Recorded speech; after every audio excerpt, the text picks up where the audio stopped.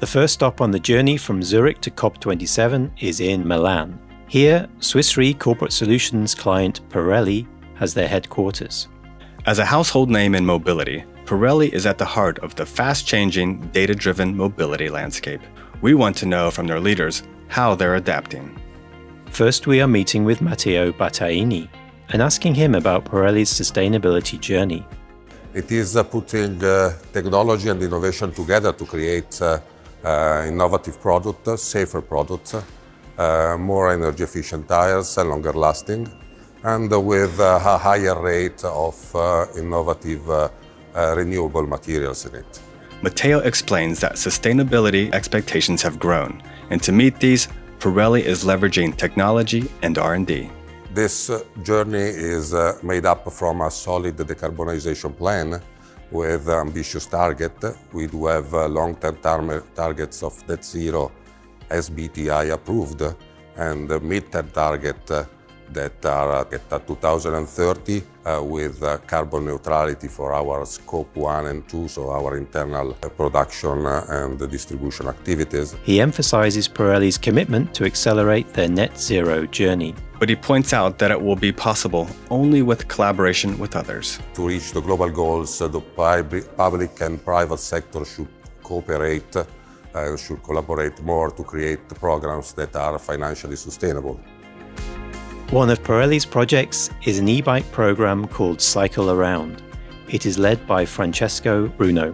He explains that Milan's mobility landscape is evolving. It has recently turned a further 35 kilometers of streets into cycling and walking spaces. It's a rental service of e-bike dedicated to private communities. They can download our digital platform, book the bike and take to go back to home or to come back to the office the next day. The idea is to create more opportunities for people to use their bike, and in a complementary way compared to the private usage of vehicles, e-bikes should become one of those modal way of transportation that can be integrated, the traditional way of moving of everyone. Pirelli has operated for 150 years, but it is no newcomer to the cycling industry. Their first ever product was a bicycle tire, before their focus turned to auto and motorcycle. Mobility service providers are offering highly networked, data-driven business models. To remain relevant, insurers need to understand this changing mobility technology and societal preferences. Having a bike is becoming like having a second car, for example.